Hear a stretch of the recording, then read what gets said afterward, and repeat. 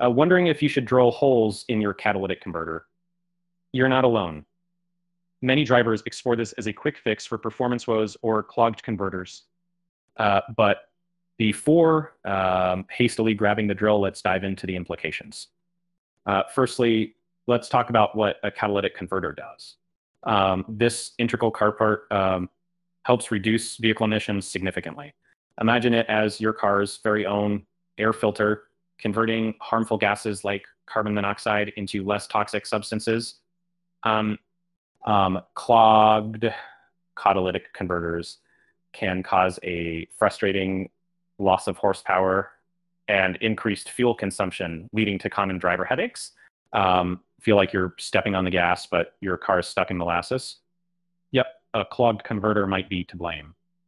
Now on to drilling holes.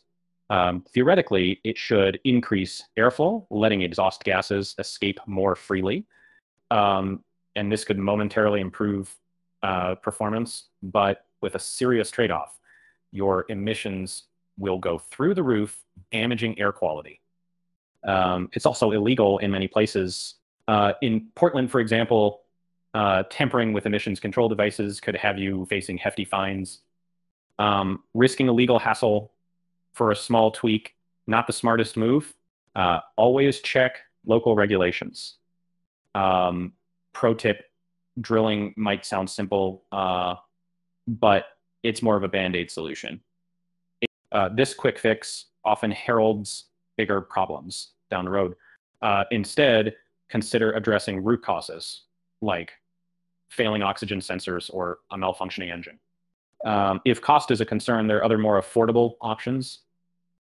Cleaning the catalytic converter, though not a permanent solution, can help alleviate minor clogs. However, remember it's akin to putting duct tape over a leaking pipe. For those considering a full replacement, aftermarket options can be less expensive than OEM parts and offer improved performance. Just ensure they meet EPA standards to avoid legal and environmental issues. And despite short-term gains, a drilled catalytic converter can wreak havoc on your vehicle's efficiency. You might notice your car using more fuel, and over time, contributing to engine misfires and further damage. From an environmental perspective, the negative impacts are even clearer. Removing or modifying emissions control devices not only affects air quality, but our collective responsibility towards cleaner air.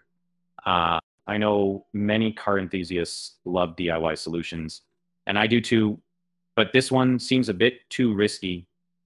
It's always advisable to seek professional guidance from a trusted mechanic who can offer more efficient and legal fixes.